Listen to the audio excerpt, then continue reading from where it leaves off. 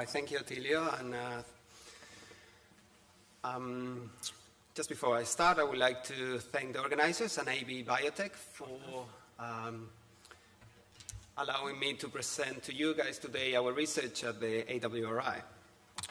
So, yeast associated with winemaking originate from the vineyard, particularly the soil, the bark, and the surface of the grapes, but they also originate from the cellar. So yeast living in the cellar equipment can actually ferment fresh grape juice and carry out alcoholic fermentation. But how many yeasts are there? And how diverse are those kind of yeasts? So this figure shows all the yeast species associated with winemaking, present in the vineyard and in the cellar. As you know, Saccharomyces is the key yeast which converts the grape sugars into alcohol, and is indicated here on the black circle. So this figure is organized according to taxonomy, so all different species, genera, and classes under different colors. So you can see there are hundreds of strains or yeast species present at one given time during fermentation. Most of these strains, though, or yeast species, will die off during the first couple of days of fermentation. Some others, for example, these two different genera here, Hanseníaspora and Mechniakovia, can survive for a couple of days, but as ethanol starts to accumulate, they will die off and are not able to finish fermentation.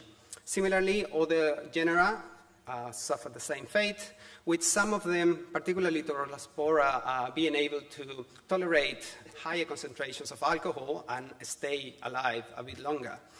As you know, Saccharomyces, particularly Cerevisia and Enoforum, are able to survive the whole fermentation process and actually stay there until all sugar is converted into alcohol. So yeasts, of course, are converting the grape sugars into ethanol and CO2, and also produce some flavor metabolites that we can smell and taste. These strains, or these yeasts, also produce enzymes, as we heard this morning, that can release grape precursors and form, for example, thiols and terpenols that we can smell and taste in wine. Different yeast species and also different yeast strains can release or produce more or less of these compounds, and that's going to have a profound effect on the wine's sensory profile. Just to give you a very quick example, this is a very early work that we did at the AWRI, looking at the sensory profile of Chardonnay wines fermented with Cerevisiae. On the right-hand side, we've got positive sensory descriptors. On the left-hand side, not so positive. So if we ferment the same grape juice with Candida stellata, for example, you can see some very negative sensory descriptors coming up. The use of Hanseníaspora, Enoforum, for example, gives a very different profile, and using Lachantia thermotolerance, we can obtain a more balanced, very positive profile. So the take-home message here is, starting from the same grape juice, using different yeast, we can obtain different wine styles or different wines altogether. Alcohol in Australian red wine has increased since the late 80s to a point in 2005 of 14.5%. After that, alcohol sort of dropped a little bit, but as you can see here, there are plenty of wines with alcohol concentration over 16%. So what's the issue with having more alcohol in your wine? There is what we call the sensory issue. Sometimes alcohol can block, mask wine flavor and aroma and give just that burning sensation in your mouth. There is an economic issue. In some countries, wine is taxed according to alcohol concentration. The more alcohol, the more tax that you pay. There is also the issue with wine enjoyment and wine abuse, and especially there is a big push by the World Health Organization on being able to provide to customers and consumers wines with lower alcohol concentration. From the technical point of view, more alcohol in the wine is generated from grape juice with high sugar concentration, and that can affect yeast metabolism, causing sluggish and stuck fermentations and economic losses for producers. When we started this project a few years ago, And this figure shows all the yeast available at that point in the market had a similar ethanol yield, which meant that from the same grape juice, they pretty much produced the same amount of alcohol. So we wanted to find a yeast that was able to produce less alcohol, and we focused on non-Saccharomyces, not conventional yeast. We look at 50 different yeast species, or yeast strains in this case, and we look at two different conditions, anaerobic conditions and also aerobic conditions, adding oxygen or air to the mast. And we did this by sequential inoculation.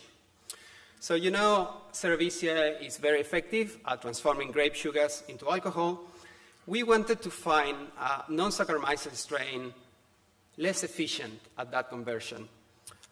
Since non-Saccharomyces cannot finish fermentation, some residual sugar would stay there, and at that point, we will inoculate with a strain of Saccharomyces cerevisiae, finishing the fermentation and hopefully producing less wine, less alcohol in the final wine than using Saccharomyces cerevisiae alone. So out of those 50 different strains, using aerobic conditions, we found 3 very interesting strains that, under 2 different aeration conditions, reduce alcohol concentration by 1% in one condition and 1.6% in another condition. This was done with the sterile Chardonnay juice.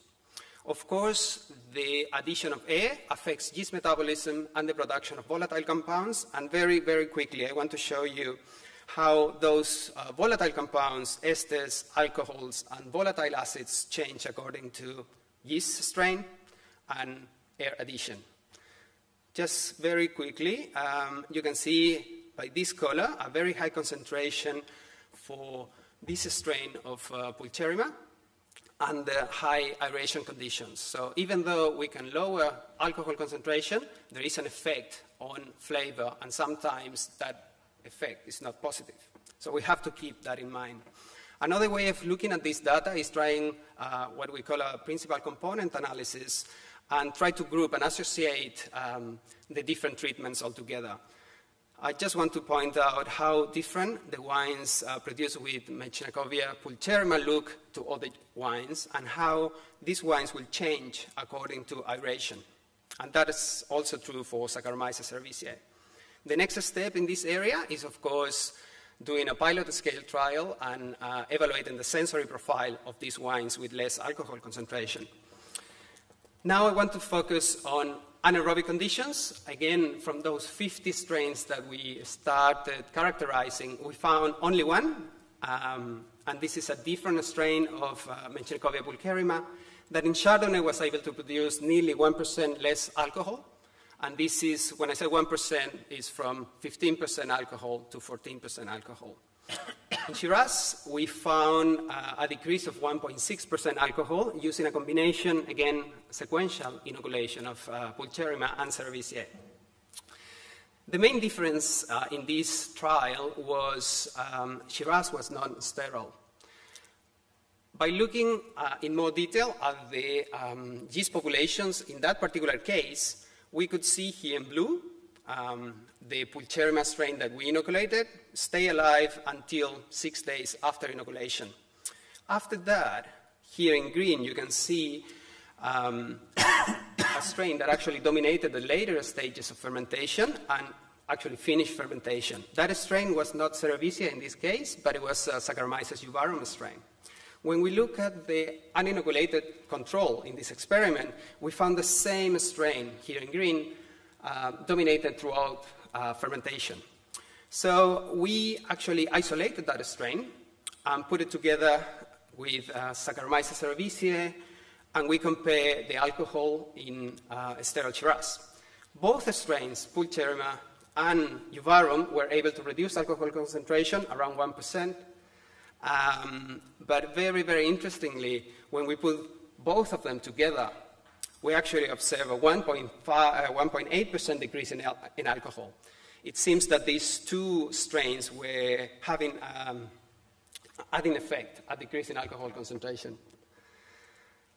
The next step at this point was, of course, go from the lab into a winery and try these strains at pilot scale. In this case, we changed the trial a little bit. Pulcherrima stayed as a sequential inoculation treatment with Cerevisiae, and Euvarum was inoculated on its own. And this was done in Merlot juice, tried with Velcorin, just to give Mechinacobia pulcherrima the best start and not to compete with the native microbiota in the juice. So what we saw on ethanol concentration was, of course, a 1% decrease for Pulcherrima, 1.7 decrease for Euvarum, and the uninoculated control also show a small decrease in alcohol. When we look at, again, yeast populations, and we did this with metagenomics, we've got here on the left corner the Cerevisiae inoculated control. We've got the Euvarum control on this side. At the bottom left is Pulcherrima, and the uninoculated control on the right. So take-home message, you can see yeast populations are very different in all the controls. And in the case of 3 of these treatments, Saccharomyces cerevisiae, here in light blue, dominated the later stages of fermentation. Pulcherrima, here in dark blue, stay alive only in the first couple of days of fermentation. And in the case of Euvarum, here in dark red, it actually took over from the middle of fermentation to the later stages. We again look at the volatile composition of those wines, and we obtain a very interesting grouping of the different wines. So in terms of volatile composition, Cerevisiae and Euvarum are quite different than the Pulcherrima and the uninoculated controls. But the key question remains is what is the sensory, the flavor of those wines like? So we did a sensory study with those wines, and here in this radar plot, we've got all the sensory attributes, including color, aroma, and flavor that were different between these wines. So as a summary, here in red, we've got the Euvarum wines. Cerevisiae is there in blue, and you can see on the left-hand side, particularly vineyard aroma, meat, and vegetal aroma were not particularly pleasant to have in a wine. So even though Euvarum could decrease ethanol concentration quite a lot, it doesn't give a very good sensory profile, at least in Merlot wines. On the other side, and this is what it was very, very interesting from our point of view, Pulcherrima actually generated wines with high color purple, and it had increased scores for fruity aromas, particularly red and dark fruit, and also dark fruit flavor. So up to this point, everything we did was with yeast grown in the lab, and the particular sensory descriptors that Pulcherrima was able to increase in those wines actually called the attention of AB Biotek, and they wanted to do more research on this particular strain, and I think Anthony will present to you some of those results later on. So just as a summary, we saw that non-conventional yeast show a great potential to reduce alcohol concentration in aerobic and anaerobic conditions. Under oxygen or aeration conditions, strains that we tested show a very interesting and promising volatile composition, at least in Chardonnay. As I mentioned before, even though Euvarum can be very effective at decreasing ethanol concentration, the sensory profile, at least in Merlot wines, it was not very pleasant. We need to check if that's the case for all the grape varieties. Finally, Pulcherrima show a very interesting sensory profile on those wines, and also showed a decrease in alcohol concentration. I would like finally to acknowledge and thank the Australian government for funding, and our collaborators in Santiago, Chile, in Tarragona in Spain, in Germany, and also here, Dr. Maurizio Ciani and Laura Canonico. If you want some more information, you can have a look at the recorded presentation later on and find more information. Thank you.